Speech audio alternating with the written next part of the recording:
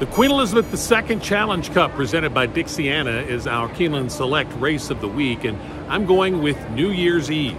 Let's take a look at the last race down at Kentucky Downs. That was a farther distance than she's going to be running here. I think the cutback could help.